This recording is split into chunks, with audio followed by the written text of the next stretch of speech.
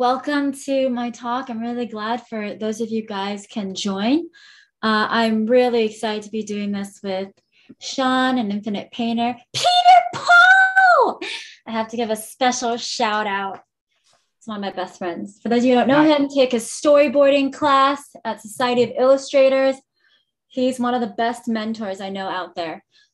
So definitely take his class if you are not in LA or you are in LA.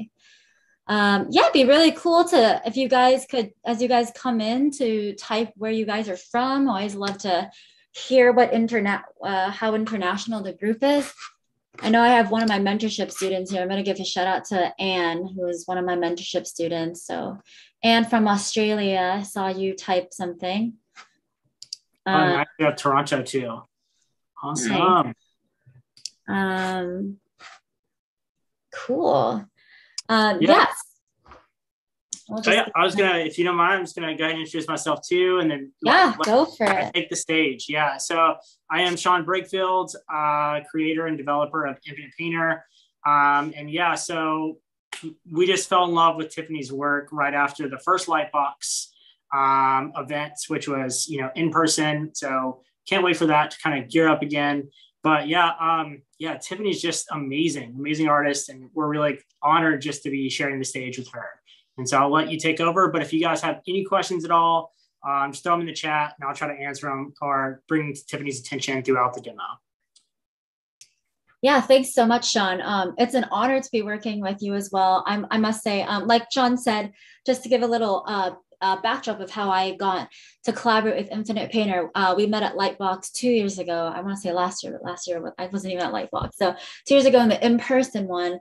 And I think they came up to me and I remember sort of thinking, I can't, honestly, never really painted in apps before that, to be honest. So I was like, oh, this is probably like another thing, they're just trying to get artists or something. But then once they gave me the app and started playing around with it, I just fell in love with the app, truly. And Sean has been a joy to work with. Like, they really care about the artist and who they're working with. And like I said, this custom brush pack that I'm so excited to share with you guys, he made those brushes. Like, I told him what my top brushes would be. So I'm actually going to be starting off this talk explaining the brushes. And I was over the moon with them. So I'm so excited to be sharing them with you guys. This is like my essential pack. Tiffany's core essential brushes, I think Sean just shared it with everyone. So for you guys who are in this talk, you guys are going to get the whole gist of why I like these brushes, right? Because there are so many brushes out there. There's so many things you can download. I personally am so lazy that I just use whatever people give me. I'm very lazy when it comes to this. That's why when it comes to gouache painting, I use just a flat brush and a round brush. That's it. When I actually started off in Infinite Painter, and I can show you all my beginning works. How cool. Okay, so this is basically, you guys can see the gist of all my work. This was the very first painting I did with my fingers on Infinite Painter. And I just fell in love with it. Just after the still life, I was like, oh my gosh, it's just, there has this tactile, hand painted quality that I struggle actually to get with a lot of apps, which is why I never really digitally plein air painted before this. And that is the truth. I would gouache plein air, of course. For those of you guys who know my work, I'm a gouache and digital painter. So I'm not going to open all of these, but you guys can kind of see, the little thumbnails and stuff. So when I first started off in Infinite Painter, I was just doing the grunge fill tool. So it is in my core pack right here. This was one of the first, and I'm actually painting with my finger right now. So this was one of my first brushes that I fell in love with, for the reason that I could create any shape that I wanted with a little bit of texture, and that was just marrying the best two worlds for me. I did paint like this in Photoshop. So for those of you guys who don't know, my day job, I'm a production designer at Cartoon Saloon. I was teaching full-time mentorships as well as that. And now I'm taking a break because it was a lot.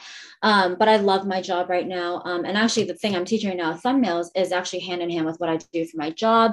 Basically creating the whole look for the whole TV series through color keys and mood boards, as well as more refined scene illustrations.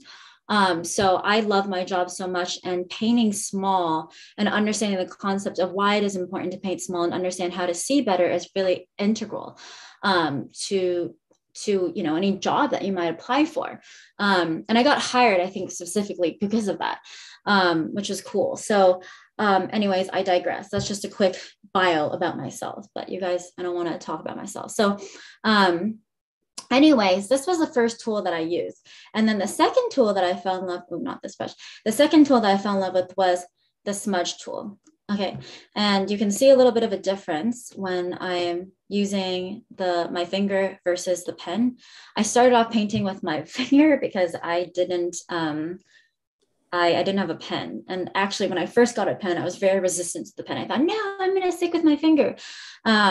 But I like these two brushes for two reasons, okay? The grunge fill tool lets you get those hard edges and those really graphic shapes that I need. Now, this palette knife tool is like my all-in-one smudge brush. And so that lets me lose edges. And the whole thing of simplifying and painting small is knowing how to balance your hard edges and your small edges, your shapes, and your merging, okay? Any of you guys who take my mentorships, you guys should know this. Simplifying is synonymous, I believe, with knowing where to merge your shapes and where to have those crisp edges. That is how you create that ooh la la kind of look of the light hitting something where you have a crisp edge, and then things going in shadow is typically my rule, where you will lose, you will merge those shapes together, right?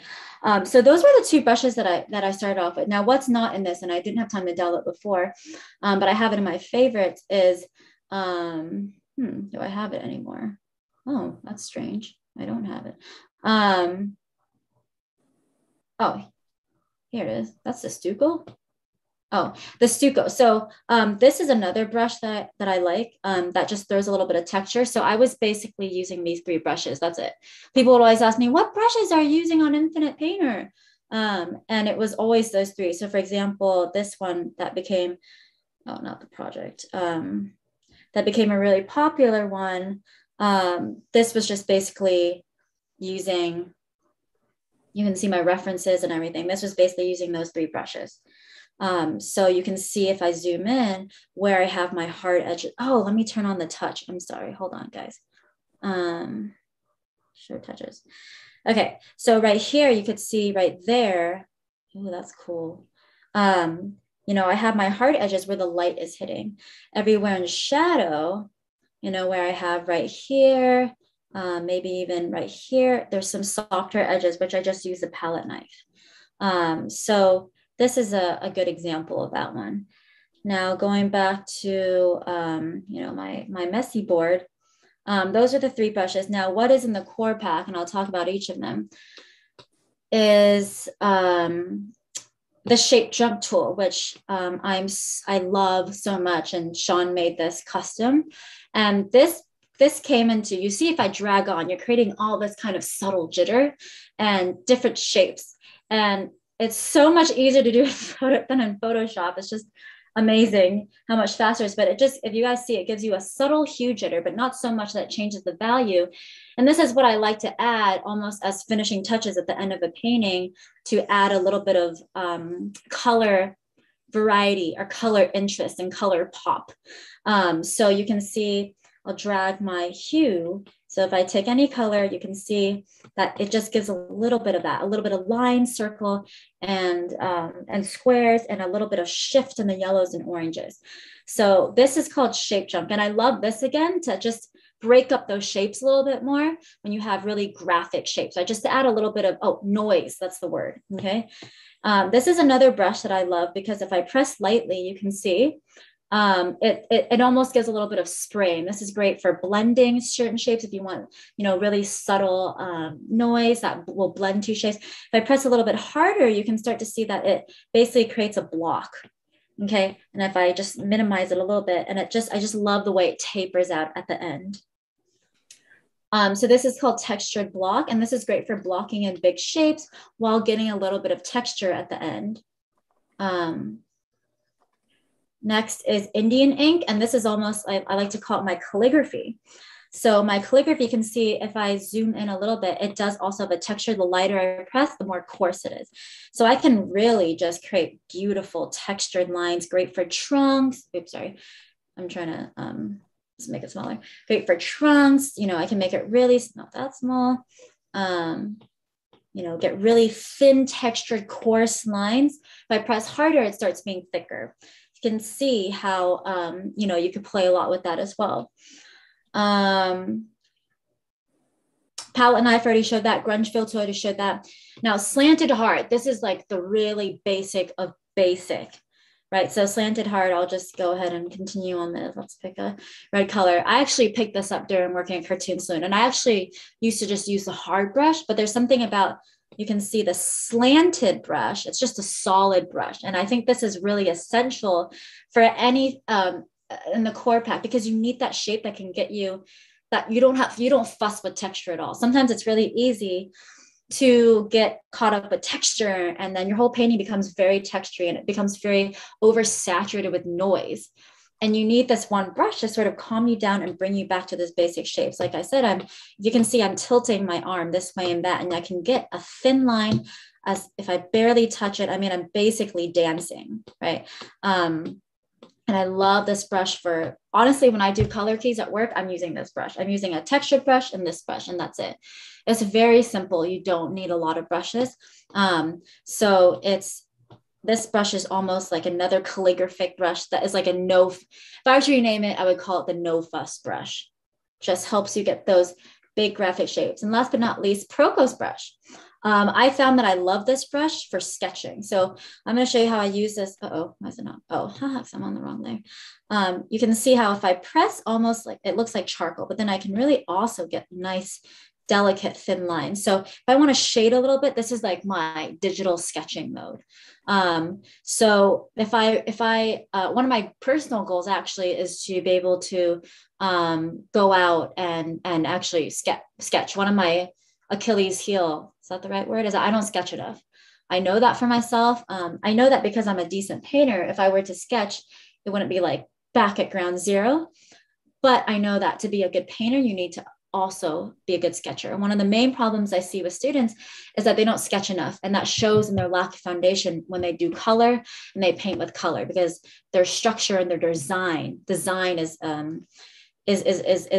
lacking. So drawing will definitely help you with that. So this is, I count as my drawing. So if I wanted to create little thumbnails, you know, no problem. You know, I can just really quickly just, you know, scribble in, you know, something really loose, and I can just, whatever that is, you know, a tree, and really get some nice, delicate lines, but also shade in as well.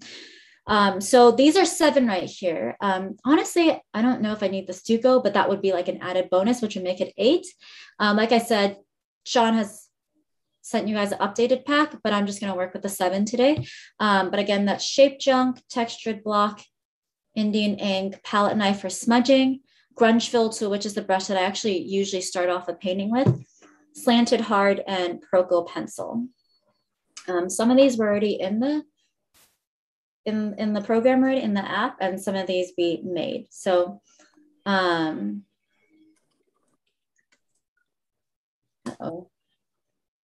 So how do I access my project that I just made? Is it this one? Oh, it's this one. Okay, great. Okay, so now going to the, you know, thumbnails and everything, right? This whole demo is about thumbnails. And I wanted to just go over some specific points of why I like painting in thumbnails so much. These are the images I'll be getting through. I don't know if I'll get through all of them. I never practice my images ever beforehand my demo because I don't like to become stale. So you're seeing me figure out problems on the fly. All my mentorship students know this. And so it becomes very fun and challenging for me. Nothing is ever rehearsed. So if you see me figuring out something, that is really me figuring out something on the spot, because that's how painting is, right? It's not staged. You know, that's the beauty of creativity and the beauty of being able to go in plein air and be bombarded with, you know, problems that you have to solve. And painting a lot is problem solving. And number one problem solving thing you have to figure out over color is value in design, right? And that's something that I think is usually not stressed enough, because I think a lot of people like to focus on color, and light, which is of course really fun to, you know, the juicy part. But a lot of times painting can lack in design. So I'm going to try my best to talk about that. But I also wanted to really quickly give a shout out to Sean again for making this awesome template that is available to all you guys. It makes painting thumbnails so much easier on the fly. And I mean, I know I'm going to be using this when I'm traveling. So yeah, why is it so important to paint small? I get this question a lot, and I can't stress enough why it's so valuable. So the number one thing why I think doing thumbnails is there's so many different things, but of course, you've probably heard this before. It helps you simplify. Okay. I cannot stress this enough. We as humans, we want to overthink and overwork things. I'm guilty of that all the time. You know, a lot of times what I'll do is I will sometimes purposely or unknowingly overwork something. That's why I like to work in layers so that I can or duplicate my layers so I can almost see my progress. So I actually paint digitally like I paint traditionally, as in I will merge everything, I paint everything on one layer, but I'll duplicate that whole layer, then paint on that. So then I turn off my layers, you can actually see progress, but I will not paint the foreground, background, and midground on separate layers. It will all be on one layer, especially for thumbnails, because the last thing you want to do is obsess. Last thing I want to do is obsess over every layer and where that is hiding. That drives me absolutely nuts.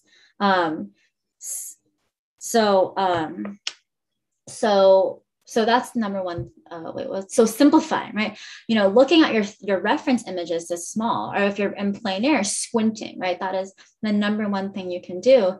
This helps you be able to focus on the big shapes and also focus on what is in the shadow and what is in the light. That is always the first step on how I approach any painting. What is in the shadow, what's in the light? If you don't have that figured out, you're probably lost for the rest of your painting. If you're going to go in your painting blind and be like, oh, I'm just going to think and pick that color without knowing where your light direction is coming from, what ratio of your painting is in shadow and light, you're probably going to encounter design problems later and value problems, which are the number one things that are not going to make your painting read. And I can guarantee you 3/4 of the times I see paintings online, it's suffering from design and value.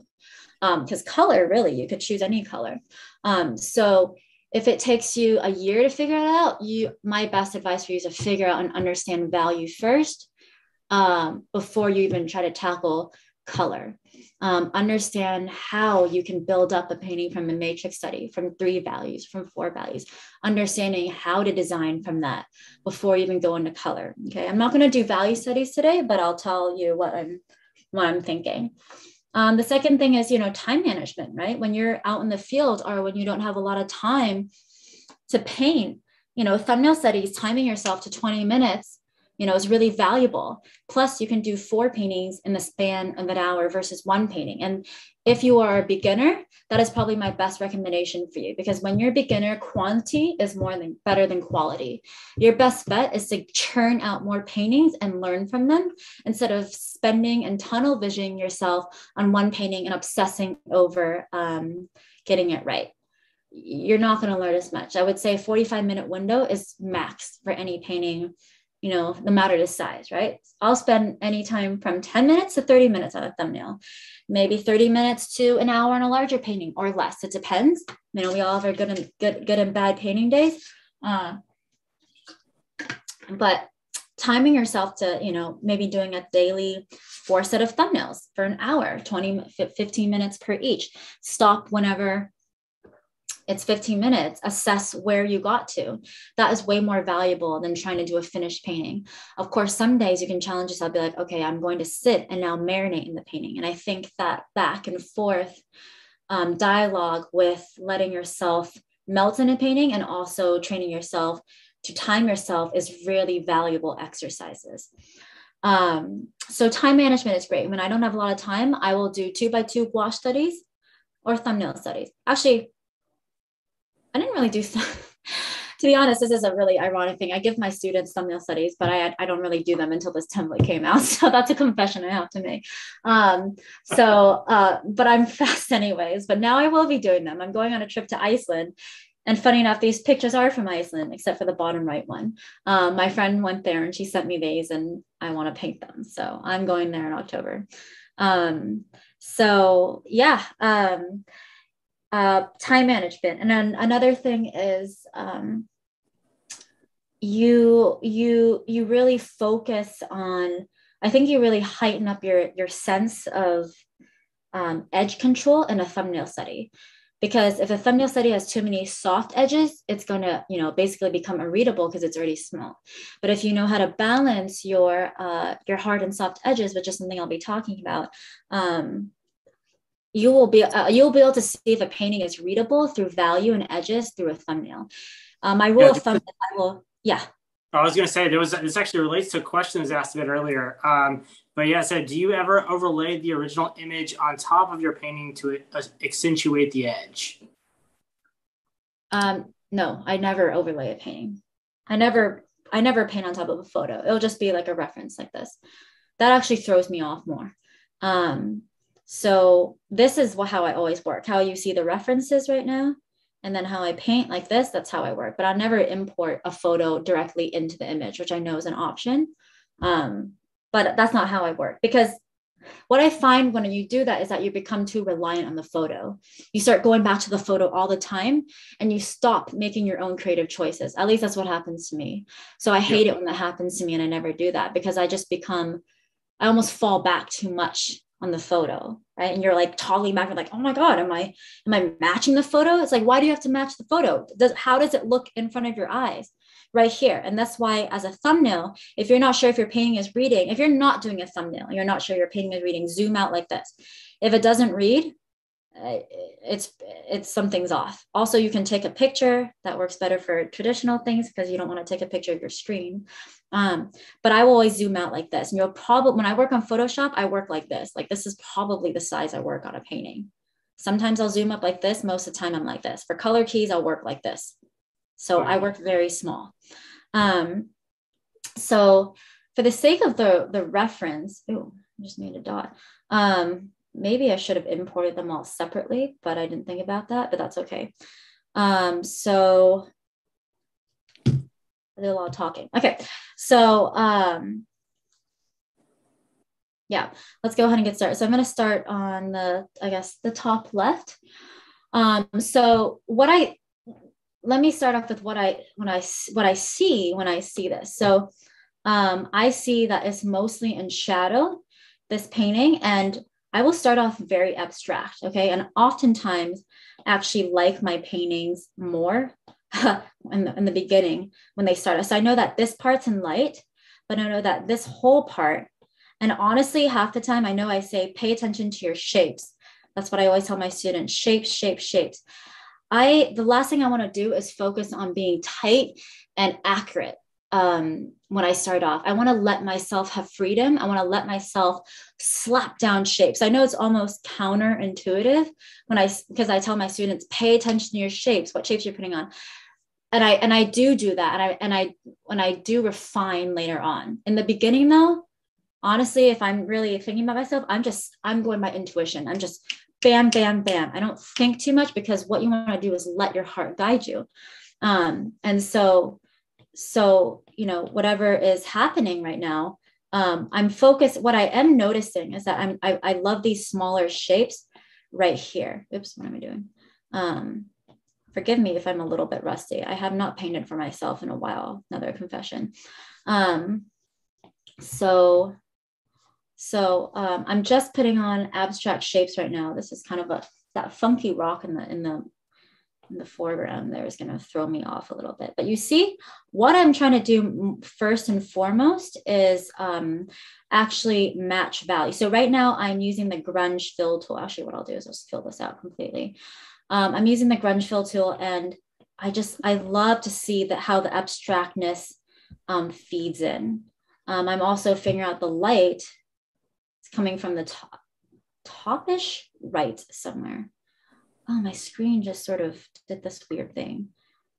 This might look a little bit funny. And I'm probably going to be painting this in one layer.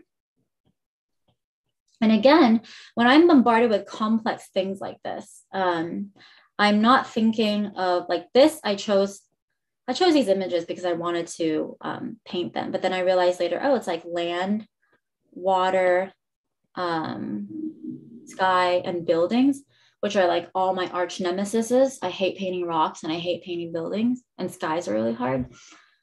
Trees are probably the easiest because they're organic. So again, I'm sorry if I suck, guys. I'm just figuring this out as much as you are watching me. But like I said, again, I'm putting down all these heart shapes. This grunge fill tool is letting me put down all these shapes. And some of the reason why it's actually really cool to be able to see my painting, because now I'm looking at my painting on my Mac. I can see if the values are working or not. And that's very helpful for me. Might throw in a little bit of red in the shadows a little bit. Just kind of thinking like red here and those sort of shadowy rocks. This is so Irishy and Iceland. I just can't wait to see these landscapes when I go there. Something that I don't see a lot, right? Now, what I do, and this was my method for the longest time. Let's add a little bit of sky there. I might not even, let's see if I end up using those other brushes because I'm going to fall on my crutch again. I'll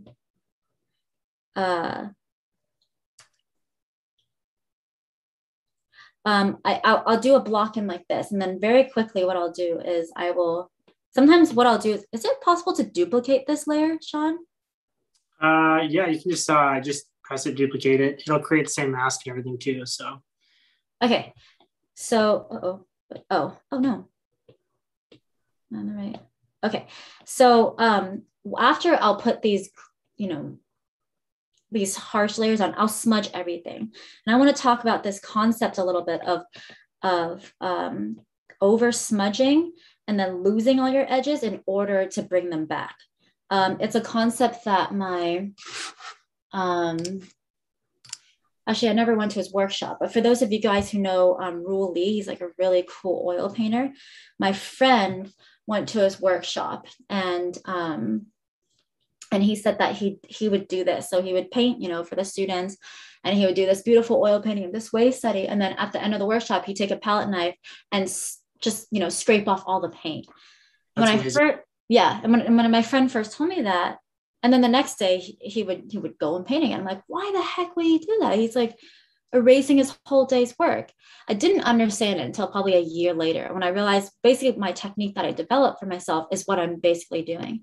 You are putting down shapes and you're almost unlearning or undoing what you did in order to realize what you need, right? It's that backwards kind of philosophy that we need to, it's not always a constant. Art is not linear, right? It's not a building. It's not constant building up. Sometimes you have to detract. Sometimes you have to always all my paintings. Like there's not one painting where it's like, oh yeah, this is like linear. This is, I'm building up. There's the later layer is always better than the previous layer. Not once have I ever done that. Always every my paintings is a combo of my beginning layers, my beginning stages where I love the spontaneity, and then some of the later layers. And sometimes most of the time it might be most beginning. So I actually that's why I like to duplicate my progress, and I'll use masks on Photoshop and I'll actually erase some of my top layers to show my initial stages. So my final painting will be a combo of the end and the beginning and the end, right? So it's that concept that I find really fascinating, right? That ability to be able to not be afraid to erase your work, right? You painting is very akin to, and actually what I'll also do, you'll see me do now is I'll probably hop onto another thumbnail once I get bored. I get bored very easily. So once I'd be like, oh, I don't feel like working on this anymore, I just hop on. That's another plus for thumbnails, right? You can just hop on to something else and be like, oh, and then the beauty of that is not just because you're bored. I mean, sometimes, yes, it's because you can't figure it out. But the beauty of that is that when you leave a painting, let's see, it needs to be more purple. When you come back to it fresh eyes, it's almost like you're leaving it, but then you're not. You're actually just working on another painting, and that's like two birds in one stone. It happens to me all the time where I will jump to another painting. I'll look back, and I haven't looked at my first one. Then I'll look back at my first painting, and I'll be able to figure out what was wrong with it. And the number one thing I like to say is when you're stuck, step away. Don't go get a snack, go take a walk, go read a book, do something other than art. other things will give you answers. It's not like art itself will always give you answers. It's actually a lot of times other things in life and enlarging your life experiences that will give you the answer to what you need. So I find a lot of my answer in non-art books. I was actually thinking about this the other day, and no one's actually asked me this, but if you were to ask me how much art stuff I watch or read, it's like zero. I'm a very in-person person, which I was telling Sean earlier. I need to actually be in person for a workshop, or else I can't really concentrate, to be honest. And so when it comes to online stuff, I kind of suck at that. So I think there was a question that just jumped in, but then it disappeared. So I want to make sure the chat's working for you guys. There was a question about whether there was a black and white shortcut to maybe view your values. Yes, there is, right? Yeah, there is. There's actually a few. I can point them out if you're interested, or, I think, yeah. So there's one where you can actually turn the whole entire canvas into kind of a like value mode, essentially. So Tiffanie, if you want to tap the furthest icon on that layer panel, the one that's like the multiple layers. Oh, yes. And then you can change the color mode of that project. If you just scroll down to grayscale. Yep. And then so you'll be working right there in value mode. And so, or grayscale mode. And so what's cool about this is that if you actually paint right now, you're actually painting still with color. But it's just showing you the values. And so anytime you sample colors or eyedrop, and you're still painting in full RGB color. And so we actually help with your decision making with values, especially with the color selector. So, yep. I have done a painting like this before, and it was so fun. I did a painting completely black and white. And I kind of had an idea of where the colors were on the color wheel, but I would go back here, and then I go, standard, and you go, okay, your greens are here. I mean, I kind of memorized it. And then your colors turn out super wacky. And you're like, oh my God, if I can show the painting later. But that's what I love about Infinite Painter. Sean is always coming up with just awesome ways. Like, I think it's one of the few apps that really care about learning, because I'm a teacher myself, and they just are constantly coming out with all these cool things to really facilitate the student in learning. And so that's actually, I would highly recommend checking that out. Thank you, Tiffanie. And playing around with that, because then you will see how color doesn't really matter. Like that, I love that app, because you will start to see how you could choose any color. But if your values are working, it could look like a really cool sci-fi painting, because maybe the colors aren't, like normal to earth, but it would still work value-wise. And that's the really fun part. So right now I'm just doing that. I'm going to try actually I'm going to try this really quick and just play around with sort of like a yellowish texture, throw that on really quick.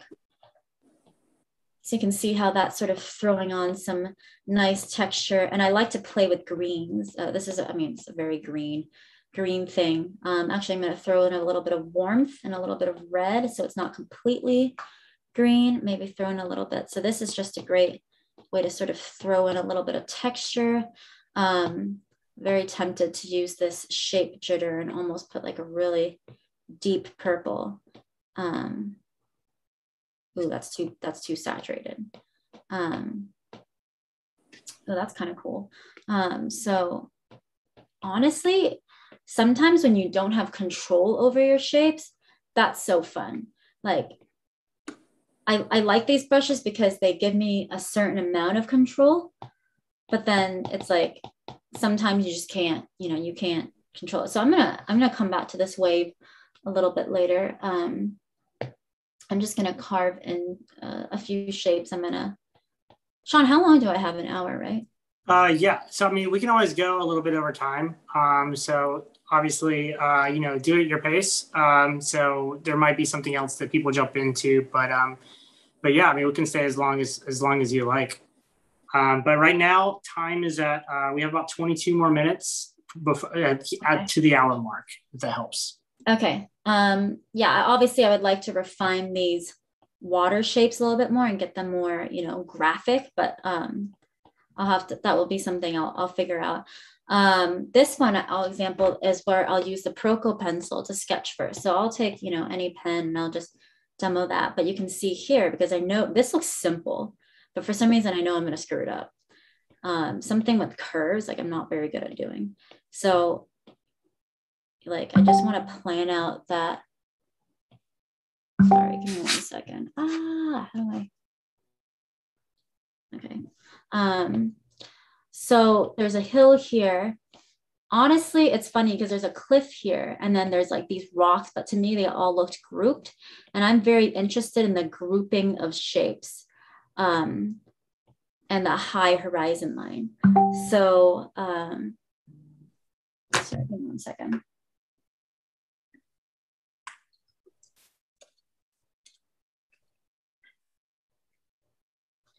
Okay, so I'm gonna just start off with another brush for fun, throw off my kind of typical way of painting. Oh, I just love this brush. Another kind of green. Now, something about greens, okay? When I'm painting greens, I am never thinking in terms of one kind of green. I'm shifting between warm and cool and saturation. And that is the ticket that's going to give me a sort of interesting variety. So you can see, I talk about this. I've done videos of Proco and on my YouTube videos, but you can see how I am. Ooh, I know what I'm going to do. You can see how I'm just, sorry, my brain is like, oh, ahead of itself. I can't talk and paint at the same time because I'm like thinking of ideas. Well, I just really want to push this shadow more purple. I already know I'm going to screw up the composition. It's already screwing me over. This stuff always. I'm going to just block in that hazier rock in the back and push it just a kind of a beautiful gray. For those of you who know me, I love grays. And something about, so you can see the shape, this brush, it's a little bit harder for me to get harder graphic shapes, which I usually get with my grunge fill tool. But it's so fun to just be able to get texture. And I usually wouldn't start off with texture like this, but I'm going to show you how it would then hone in the shapes later on. So I'm going to just block in using that. And then very quickly, if I go to the grunge fill tool, we can now that I have actually, yeah, okay. Now that we have our basic colors, we can start carving in. And this is a concept that I really like to espouse, is sort of carving into your shapes and treating them, my iPad is really hot right now, and treating them like almost like you're sculpting. Think of it like you're sculpting into clay, right? So if you think of it as art being sort of actually cool, kind of cool like that, I might just leave it like that. Honestly, so this happens to me. Like, why do you need a refined painting? Ask yourself why. Why can you just leave it? You know, I'm kind of breaking these sort of thoughts where people are like, I need to have a refined painting. If you like it the way it looked with that spontaneity, go with your gut. A lot of times, you know, I have this, I do that. I go, no, it needs to be more refined. And then I overwork it. And that's why I like to do it on multiple layers. Honestly, I need to fix some compositional stuff. Like what I like is how these shapes, you know, kind of break off into smaller shapes to sort of delineate depth and scale, which is, they're just shapes. Okay. So another really important, you're getting like a crash course on what I teach in my mentorships, but another really important thing is being aware that every stroke you put down is a shape. Actually, I have this on my Instagram. So, and really thinking about that is actually can radically change the way you approach, you know, a painting. Oh, and something that I want to bring up, you see that tone I have underneath, and Sean was really kind to be able to see that awkward shape I just put. was really nice to be able to actually give the burnt tone already like that. Is I will leave the tone like that. And like, it's obviously clearly not in the painting, but I actually really like it like that. And the thing about the grunge fill tool is that I could tone down the, oh no, that's the size, tone down the opacity and just tone that red down a little bit. I was like, oh, that's a little too red, right? So now I'm just toning down the red, but I kind of want some of that tone to come through. Obviously I will shape these rocks later, but because I have 15 minutes left, we'll kind of go back and do another phase. Sorry, I really don't like the shape of this waterfall, so I'm gonna just do something. It's annoying me.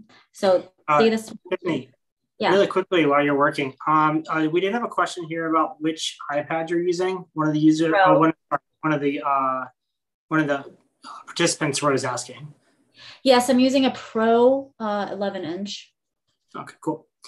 And then actually, I wanted to point out as well while you're working too, is like, I actually love it how you didn't go straight into like black or white. Like you brought in just this kind of almost desaturated purple for the shadows. And yeah.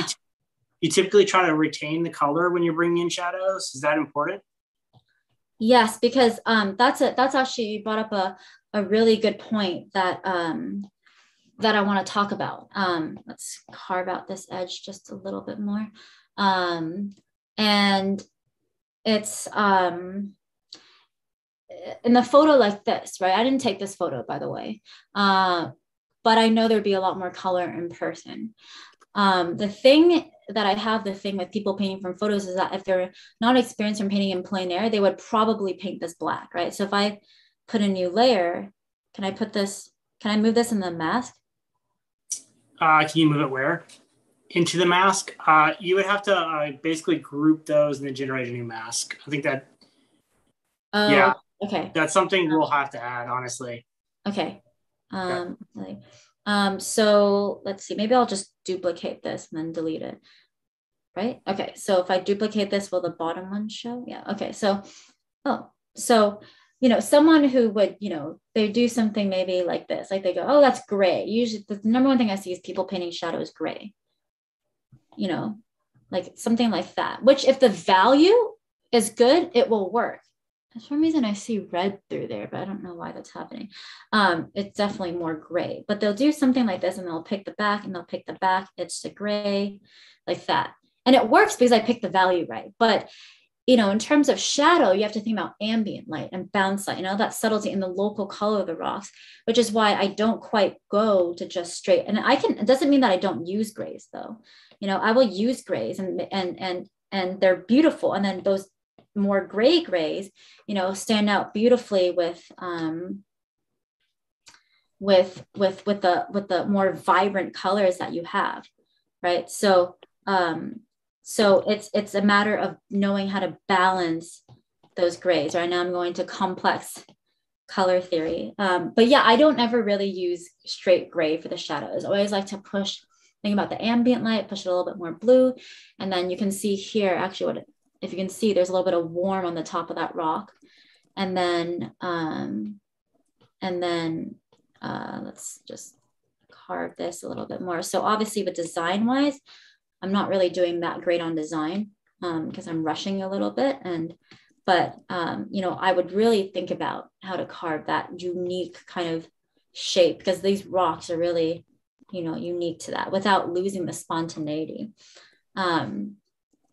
So that's something I would think about for that. Maybe add even a little bit more like yellow. So I would go in with the textured block, maybe. Actually, I'm going to use a stucco because I think I'm really dying for that stucco. What you guys have? So with a stucco, I'll show you really quick. This is where I just splatter on a little bit of warm. You see just a little bit? Yeah. Stucco, 8 brushes. Bam, perfect pack, right? So this brush I love because it's like barely there texture. You can see just a little bit of that just adds a little bit of warmth to the painting. Now, stucco brush, I'm going to use this for the last one because, or for the bottom left, because you're probably thinking, how is she going to tackle, something complex like that? I used to be able to be scared of tackling this kind of stuff. Not so much anymore because I trained myself to be able to see the big shape. So we can see the shadows casting And so the light is coming from the top left-ish, right? Because the shadows are casting this way. Sorry, that was a weird noise I made. My mouth hurts. Oh, I'm wrong there. Okay, so I'm going to actually start with the Stucco brush. So I'm just showing you guys how I would start off differently. Oh, you know what? Sorry, I'll start with the Proco brush because I need to plan out my stuff. So this is one where I would definitely just plan out really quick, like perspective, because I'm not the best at that. I'm definitely going to crop out most of the bottom part. I always end up painting things like this way too big, and then I'll have to adjust. So I'm just getting a sort of quick, nothing, just planning out where the bay is, where this, and typically when I'm on site, I won't spend more than like a minute or two sketching it out. This actually needs to be higher. Actually, there's a weird tangent from this to this, so I'm actually going to lower the house here a little bit so that there's not a tangent. So you don't need to copy the design fully, right? There's some houses here. Anyways, I get the gist of it. So I'm going to go back to the Stucco brush, Stucco roller, and I'm actually just going to start throwing in this texture. The Stucco roller has a little bit of, oh, I just love this brush. This has to be in there, Sean. And so it has a little bit of hue, hue jitter, which is great. So the roof here is almost like gray. So because houses, they have a front side and another side, I'm just blocking the front side, and then the shadow side, which you can see is kind of the tone of the paper. So almost I can leave that. I don't know if this method will work. I don't usually start off a painting with a Stucco roller. I just want to throw myself off a little bit. You learn best when your brain is being thrown off. You don't want to do the same workout every time. So already you can see light forming, right? Because I'm paying attention to my values. You need very little, okay, to get the impression of something. That's why the Impressionist era, people were obsessed with that.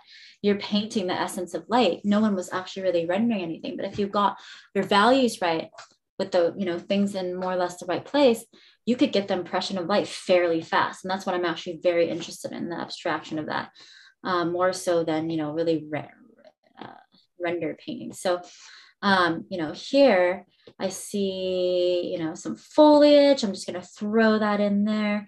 And then really when I squint, that water and sky are almost identical.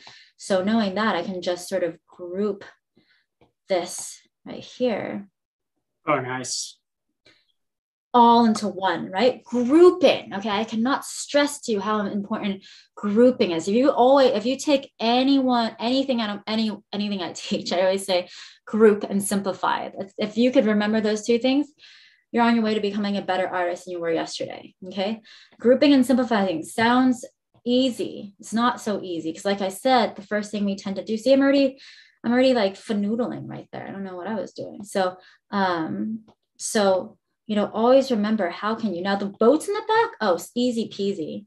I'll probably do this later on, but I'm just going to just sort of throw it on to see how that could look like. Now, actually, I'm going to pick something warmer, but this is, and I'll show you a piece if time allows of a similar piece I did of a harbor in Netherlands using this technique. So already, actually, I kind of want to leave it like that. No, I'm just kidding.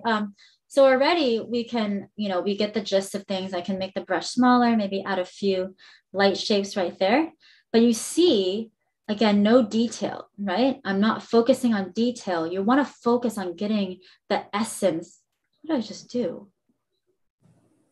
Oh, I see. I'm redesigning a little bit. I got thrown off myself. I'm going to push this area a little bit more purple with the water. And then, maybe I could just do a whole brush with the Stucco brush. Actually, that might be, do you guys want to see that? Do you want to see me use one brush? I could try that. Oh yeah, let's do it. Okay. So everyone will have been painted. That's a cool idea. Everyone will be painted differently. And the last one, I'll use shape chunk. And that'd be so much fun. I like that idea a lot. Yeah. That's great. So this one was, wait, that is not. Oh, you know what? I think I deleted something. That's strange. Are you looking for the bottom right one, or which one are you looking There for? you go. Oh, that was weird. Okay, so I turned on, no, because that wasn't the final one. So this is an example of using all and basically how I generically start off, which I'm seeing here. I could push some values even more. And then this one, the one we're working on now, is I will just use the Stucco brush. So I'm making it very small right now, but actually this is a really fun exercise. You can do this on Photoshop, wherever app you're using, is just taking the hard brush, which I like to do, you know, that hard brush that everyone has.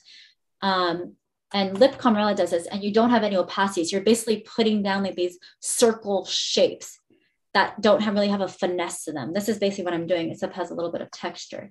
So very quickly I can see from a very where I am where I'll start overworking it. I want to say overworking because I've talked to Irish people so much now. Let me just say that. So you see, I'm just adding those. That was already too stagnant. They looked too equal. So I'm just adding some vertical noise, some vertical counter action to offset that. Now here I'm aware that I actually have to put a deeper shadow.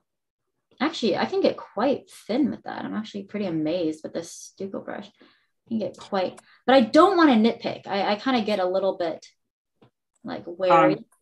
Tiffanie, do you mind if I pause you just for 1 second? I wanted to say, so we did have a question before one of our participants has to leave that she had asked is, do you always work with this burnt orange, like crimson color in the background, or do you typically use other colors as well?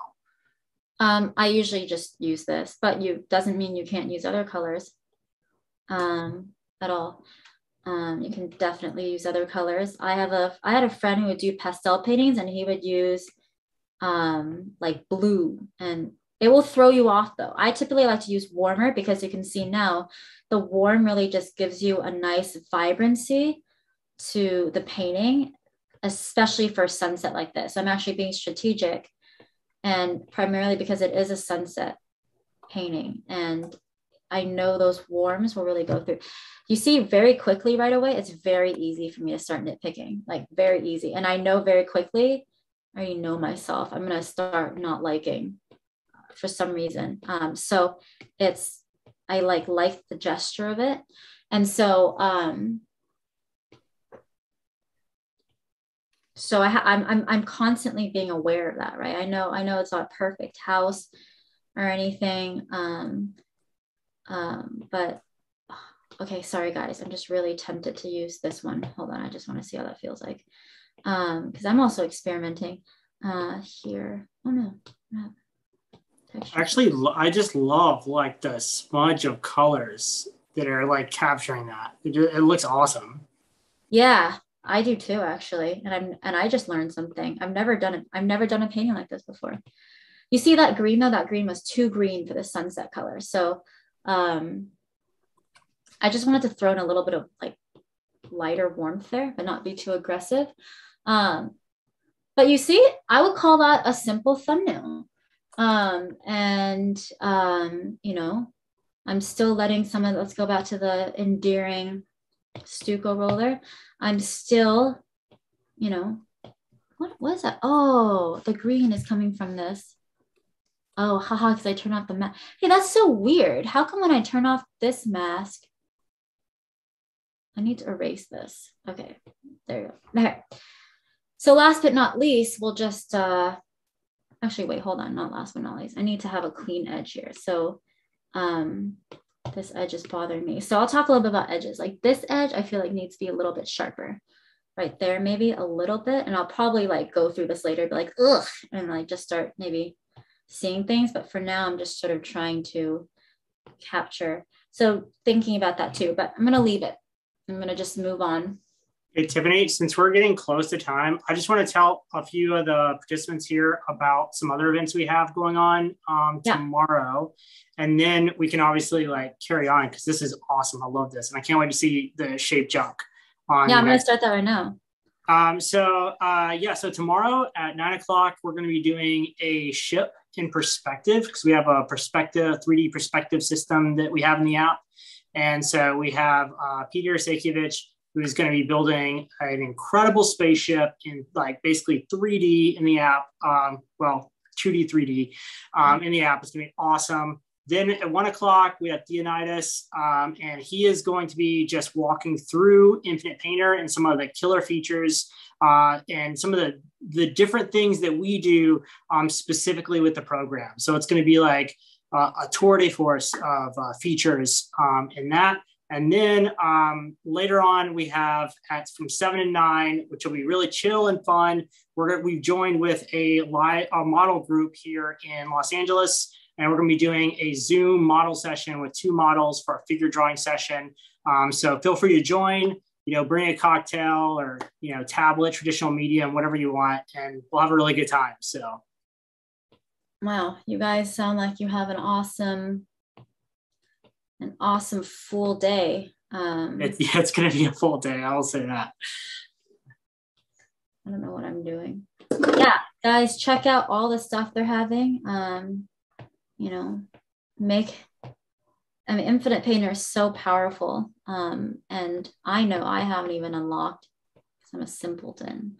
I haven't even unlocked, something annoys me with this. I think I almost want to just do that. Anyways, I'm going to play around with that a little bit. That annoys how it cuts off like that annoys me. I don't like that either. Design, this is all just design. I'll play around with that. The last one is let's play around with shape junk a little bit. I don't know if I can build a painting just with that because there's so much noise and it'll be noisy like that. But what I'll do is I'll do textured block Indian ink. So what I'll do first is I will, let's see. So I'm actually gonna start off with just beautiful, just look at the myriad of colors. I'm gonna start this. I love this. My boyfriend took this because it's just such a beautiful concoction of grays where you can just really grab and get a holistic color of, oops, I don't know what happened.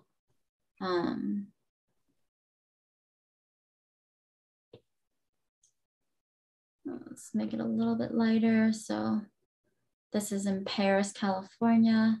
Let's see how I'll get those mountains. So those mountains are very, very, very subtle value shift from the sky. So we're just going to take that, make it a little bit darker. Oops. And I'm just going to block in some, like maybe a little bit more blue like that. Let's see how many people still stay after. I'll try to be quick. No, you're good, Jen. Okay. And really quick, I'm going to block in my lightest values here, just to sort of get an impression of that. And then I really like problem solving on the spot. It's just so fun to not know how it's going to look or come out too. So I'm kind of scribbling. Oh, thanks, Jose. I'm going to use the palette knife just for fun. And I'm going to basically, so you see actually, which is cool, it starts bringing in the background color, which is kind of fun because that really simulates an oil painting where sometimes, or a gouache painting where sometimes that happens. What was I going to do? Okay, so let's just go ahead and play with the shape junk a little bit. I'm actually going to might be tempted to just do the shape junk for all of it, but like for all my paintings. Okay, so let's see. Ooh, that is so fun. Yeah, so I'll point out a bit of what it's doing here. So basically the shape junk brush, actually, it goes from either a square, circle, or or line based on the pressure that Tiffany's using. To give so if I press lighter, it goes into the line. Yeah. And then if you do like a middle pressure, then it's going to do circles. And then a heavy pressure is going to bring you into those squares. Yep. Yeah. My iPad screen just sort of went lighter. So the fun part with this is now I can start, because this obviously gives you very hard edges, right? Now I can go in and I can start losing. And this is precisely with any brush, not just shape junk. I do this with kind of all brushes. You start getting hard and soft edges if you zoom in with the circles, but then I can lose some of that stuff here. And I love playing around with that, right? So then if I smudge too much, I can go back to the shape junk and I can now play with these randomized shapes. And I can put that. So I never actually use straight white. Right now what I'm using is a lemon yellow, and I never actually put straight white into anything. So I'm just sort of popping that in right there. And then here as well, just sort of that right here. And I love that you just sort of get this randomized, and then it really trains you to really fit. Oh, okay. Why is it smearing? Oh, I know. I was going to use also Indian ink as well to show you guys. So now I can sort of use Indian ink as well to sort of finesse maybe some of those shapes. And then go back to, and also notice how I'm holding my brush. I'm holding it, when I smudge, I like to almost hold it at the edge because it just gives me more control. But you see, I'm not smudging everything, okay? I'm smudging just a little bit, just enough to get my, to have that feel of the light peeking through. Maybe what I'll do is I'll show you how I use the grunge fill tool to now play around with even more different warms and subtle color shifts. So here, maybe I'll put a little bit of, shoot, that's too purple to me. So I need to actually, this is not gray, it's a very purplish gray. So this is another fun way to sort of put in those. Clouds are hard, by the way. So I'm struggling with, you know, obviously to get that feel of those clouds is something that I struggle with anytime, to get that softness and that lightness. But obviously what we're trying to do is. Hey, Tiffany. So we had one more hardware related question. Do you use any type of screen protector or anything like that on yours? Yeah, I use, I just messed up there. I use, I forgot, Paper-like, I think. Paper-like? Yeah, I would also strongly recommend that one too. It gives this nice grit, I would say, whenever you're drawing. It makes it feel like you're drawing on paper. So pretty good experience I've had with them. What about you? I think, yes, I think they reached out to me. Or was it you that recommended? I can't remember. I can't remember how, but they reached out to me and I tried it from them, and the guy was really nice. But yeah, I really like it. I haven't had any problems at all with it, and it definitely. So you see right there, right? Right there is an example of where I need to smudge. So you see, I'm just gonna smudge up like that because I want that lightness to blend in with the rest of the blue, right? So I just want the mountains to barely sort of, you know, emerge from that to really get that sort of subtle angelic feel. And then sometimes I'm just super impressed the way that you're using the shape junk brush in relationship to these clouds. I would have never even thought to approach it that way. But yeah, it's amazing because you're comboing the shape junk by keeping edges, but then kind of just breaking up the edges as you go along. And it's just really awesome. Yeah. So I'm, oops. Oh, that pink's kind of cool. Yeah. So it's just sort of playing around and finding that sort of, because like I said, with edges, that would obviously be too hard, but I can see how some of that pink would work.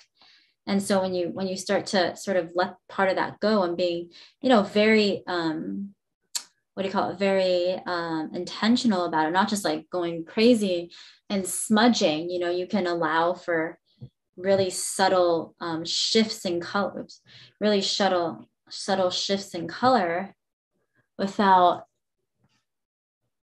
losing too much of that. So here I kind of want to, now I want to kind of want to go because it's too soft for me. And I'm very picky about soft edges.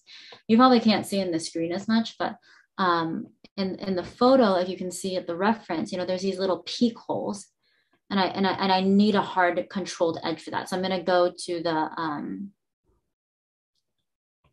I'm going to go back to the grunge fill tool for that, because that's probably the brush where I can have the most control in sort of getting these little peak holes that I can, oh, I just want to use my finger to just like smudge it, not paint though, to sort of get these little openings. So right there, right there. And then what I'll do is just very delicately, you see, I'm just making it very small. I'm smudging one end of it into it. So, but careful, because it can get too streaky if you smudge in the same way. So I'm using actually the flat side of it so that you see now it looks a little bit like not so streaky. So maybe I'll even play with bringing my strokes down like this. Sometimes I'll play around with that, and it'll maybe look like even, you know, a rain thing or something. That didn't work this time, but and yeah, so that's kind of how I would quickly, you know, if I had, you know, 20 minutes for 15, 20, I did like 10 minutes for each of those because I started at 4:30. It's like 10-ish minutes. So yeah, there, no, you just kind of knocked him out. I'm super impressed. possible. That's I didn't even think I would be that fast, but it's possible. This is exactly what I do if I would be going out and plein air painting.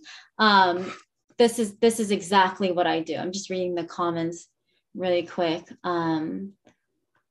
just to see if there's any questions. Okay, it seems like there's just Peter. Are you still there? I wonder if he's still there.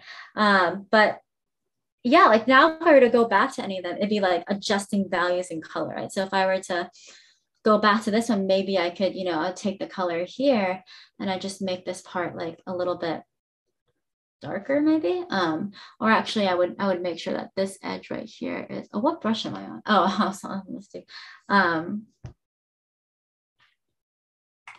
So I would make sure like this is straight so it doesn't look like a leaning house, more or less.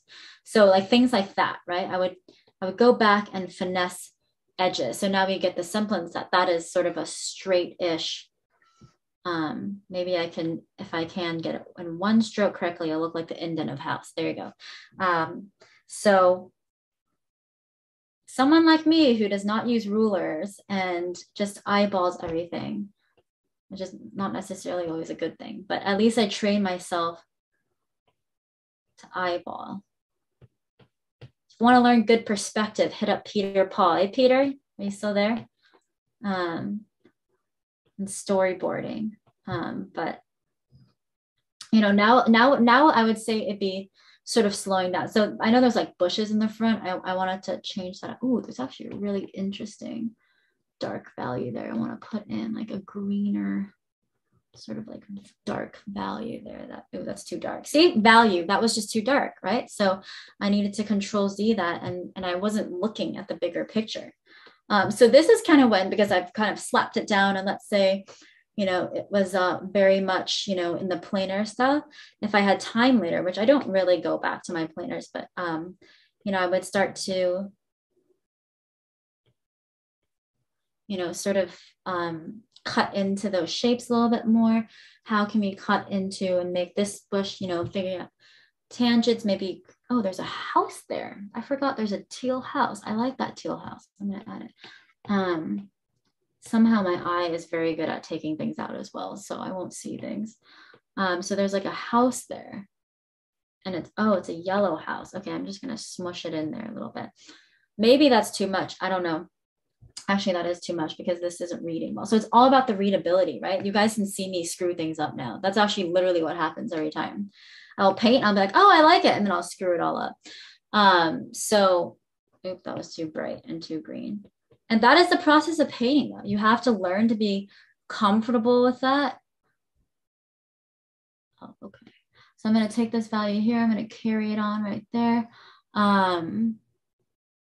And there's actually, you know, greens at this time are more of a yellowish green. So I'm actually really interested in also getting all those beautiful greens without kind of overthinking it too much. So, you know, like that. But even in the back here, right, you could add a few of those beautiful dark blue shadows, you know, just to sort of give the hint of shadow and light, right? And they just are shapes. That's it. You're just being a shape maker, right? And just voila, 3 strokes, it goes, oh yeah, that's a shadow. Your eye doesn't need that much. You don't need to overburden the viewer's eye with a shit ton of stuff. You know, less is more. Probably heard this before. Pertains to portfolios, writing, and other stuff. But you know, it's, what is that? I don't know what that is. But I'm taking out that shaft in the front, right? So that's kind of what I would start to do. I would probably honestly finesse the port a little bit more. And you know, what I would do, okay, I broke myself, but what I would do is I like to go with the grunge fill tool and add these like little shapes, right? Maybe even add like a little shape right there to indicate a house. I could easily take this color. So once you have your colors, right, you're basically golden. Like once you have your colors at the correct value, you can just color pick those colors, right? And you are fine. So that's often what happens. I'm going to add just a teeny bit of pink in the sky, just at the horizon right here. Cool, there's still 67 people. All right.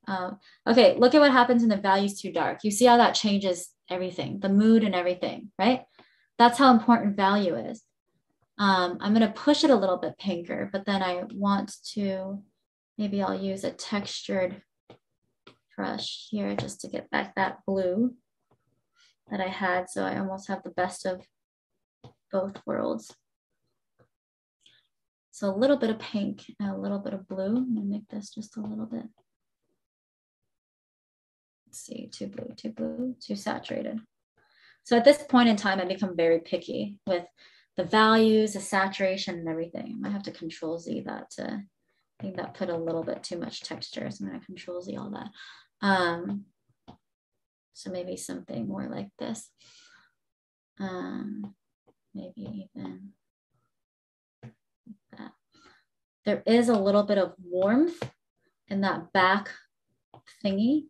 So I'm just going to, my trick is picking the same value while shifting the temperature a little bit. Now you see we just added a little bit of warmth right there. That is my secret for everything. Even here, just putting in a little bit of, you know, darker shapes, sort of throwing them on. And then maybe, anyways, I'm not gonna, and then here I could go back to the shape maker, for example, and I kind of gonna do something. I should probably save this. I'm probably gonna destroy everything, but actually, you know what I'm gonna do? Dang, I wish I could duplicate. Hey, so Sean, I can't duplicate this, right? Oh no. Sorry, go ahead. What was the question? I can do, so if I duplicate this and then I showed how I would smudge this. Mm-hmm. Yeah, so you could duplicate that. It'll bring in that mask as well. Is that what you were wanting to do? Yeah, I'm just seeing. Okay, cool. So you can see now from this to this, just smudging it a little bit. And I'm like, oh, I kind of like, you know, I can decrease the opacity and it's sort of like a best of both worlds. So actually our blending or our brushes that pick up paint, they actually can do it to where they sample the layers below it, which is pretty cool. So you see how just this smudging just brings so much energy, and I actually kind of like that more. It suits more my style. So that was quite fun to kind of do. So I just smudged that and I like that a lot better than what I had before. I'm going to take the stucco brush and I'm just going to stucco a little bit. I'm holding my brush like this. I'm just going to stucco a little bit of that beautiful light hitting those rocks right there. Now remember, being mindful of how you put your brush is very important, okay? If you don't know why you're putting down a stroke or how it's gonna fit in, you know, like I said, I do work very fast in the beginning, but I also am, but I also am thinking of how my edges and shapes. I'm just gonna, what I'm doing is I'm just kind of cleaning up. I'm not being super accurate about it. I'm gonna cut back in here. I just feel like it needed just one harder edge there or something like that. It doesn't have to be perfect. I'm just not perfect. So maybe something, I don't know, like that might do. Too bad I can't toggle it, but back and forth. But anyways, I played while you're gone, Sean, I played with shape junk here and I had a lot of fun with that. And I think I'm a lot happier with. Oh, nice. Yeah. I mean, these are just amazing. I love them. I mean, honestly, it's, I mean, in one way, I wouldn't even like, these are like at the point to where and you want to make it a full painting. How do you how do you use these thumbnails for the painting? Do you just kind of like enlarge and paint over top, or do you use them as a reference, or how would you approach that? That's a really good question. If I were to use this as a reference, so a lot of people have actually told me I need to, it would just be a matter of slowing down and asking yourself what area of focus do you want that painting to be, right? Because obviously thumbnail, it's like you're getting the gist of it, but maybe, you know, you don't necessarily have a hierarchy where one area is more detailed than the other. So I started asking myself, like, for example, in this painting, is it this area I want it to be focused, or is it this distant rock right here? Is it the houses in the foreground, or is it the back? So asking yourself where you want that area of focus, I think would be the first step. And then it would, Kwang Ho once told me, he was like, you have all your answers in your thumbnails, and now the challenge is to transfer that into a bigger painting without losing the vitality of that thumbnail. And I still haven't figured that out. Yeah. Because very easily you will lose the vitality, because when you work bigger, the tendency is to want to, you know, fill every nook and cranny with you know, detail with amount of detail. And so I've talked with artists before where I'm thinking traditionally, you know, they have things like a paint roller, or, you know, some artists will even use their elbow to literally just smudge because you can't get a brush that's big enough. Yeah. And so it's actually all the same thing. The only difference I would say is that you're figuring out the hierarchy in your painting as you go bigger, and you like, I can show some examples as you go bigger, and, you know, not everything can be in equal detail, right? So I'm trying to find an example maybe that let's see. Oh, this one was the one that, by the way, that I painted black and white, and I had no idea what the colors wow. came out. So it was I really, love that texture. That texture is just amazing. yeah, that's the Suco roller. So I just used the same things again. So this is an example of that. And then you can see some of these I've attempted, and let's see. Like this would be a good example where, oh, I know what I was going to show, the Volendam one. So this one, you see how here I'm just losing the shadow, and all my texture is right there, right? So you can see I'm playing around with that. The rock in the distance. Yeah. With all the light coming into it. It's like it just becomes the hero of that scene. It's just absolutely beautiful. Yeah, exactly. So so that's what I would think about if I was going bigger. You know, it would be sort of, where's my focus and how can I harness all my energy into that area? Like the background, there's a lot of stuff going on, right? But I just chose to group it basically into one value, a couple values with different color temperatures. And here you can see in the reference photo, you know, how much more stuff is going on. And then here I just brought out a few trees, and then I did this a lot, but it was just a matter of like too much shapes smudging, too much shape smudging, until I found that perfect harmony of grouping my shapes, and then and just bringing out like a few certain areas like right there, but then this whole part is smudged. I'm smudging right now. So you see that area right there.